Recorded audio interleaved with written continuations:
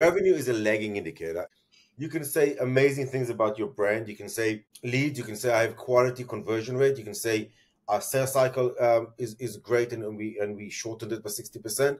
But if you're not closing anything, then all right, good luck with that. So net revenue or bookings, no new revenue, obviously net retention and gross retention. Why is this difficult for marketers? Marketing does not own net retention. Marketing does not own gross retention. Marketing does not own revenue. And I'm sorry, marketing also does not own pipeline. And I know that a lot of CMOs today say, yes, we own pipeline. Well, actually, no marketer in the evolution of time has ever been able to take an op and put it into pipeline. Only sales can do that.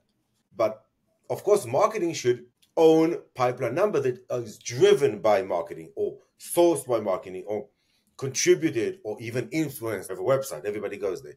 So that's what we should focus on. How do we drive pipeline, revenue, retention, net retention, so forth? Then it becomes interesting and you should be able to go and say CRO, CMO, or doesn't matter what title you have, head of CS, ops, present together the state of the business. Then I think it becomes a conversation that the board would be interested in to say, okay, here's what we got, here's what happened, here's how we're going to do even better.